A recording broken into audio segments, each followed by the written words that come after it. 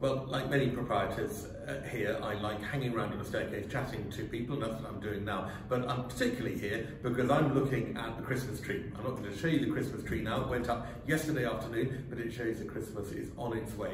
And I just want to say a few words now about the events that we've got in the next few weeks as we head towards Christmas. So first of all, come in and see the tree. Feel festive by being here. And there are some events where we can gather together and enjoy being a little bit festive. So we've got our festive afternoon teas coming up on the 4th of December, that's a Saturday, and also on Monday the 20th of December. We've got a Christmas ball coming up on the 11th of December. We've got some other Christmas eating events. Christmas lunch is going to be on Friday the 17th and Saturday the 18th of December. Please do book in the normal way to one of those, or if you're feeling hungry, come to both of them.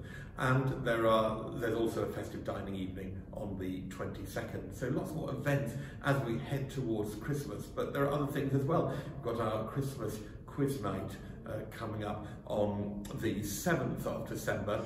And then before then, at the very beginning of it all, we've got a straightforward speaker meeting, and that will set the tone for it all. Matt Ashton, who's the Director of Public Health for Liverpool, will be here on the 2nd of December, Thursday the 2nd of December, to speak to us and then join us for dinner as well, as he tells us about his experience of leading this city through the pandemic. We all know Liverpool has been at the forefront of some of the response to that. Please do book into any of these events in the normal way on the website or ring reception.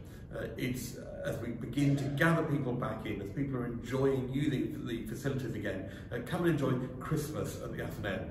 And most of all, come and see our magnificent tree, which is here in front of me.